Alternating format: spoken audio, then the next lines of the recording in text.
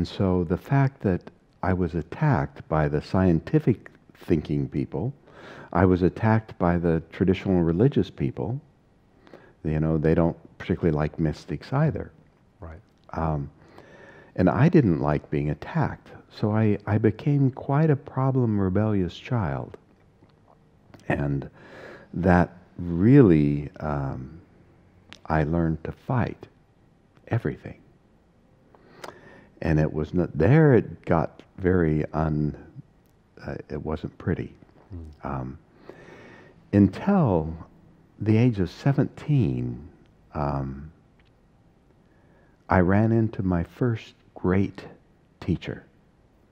And a great teacher to me is someone who completely changes the course of your life.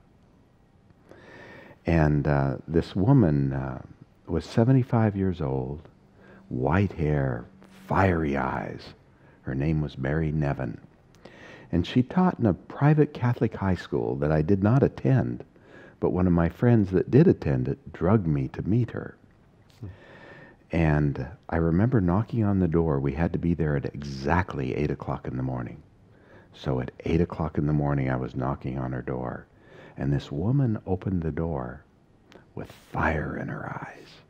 And she said, "Welcome. No one comes here by chance. We're guided by the unconscious because the unconscious knows." I was toast that moment. And she introduced this really rebellious, gotten into drugs already quite heavily, totally flunking out of school, bored to death with school.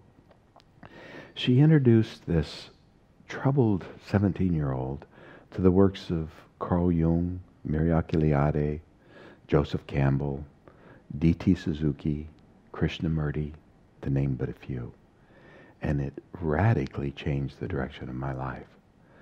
For the first time, I found people that think like I do. Yes.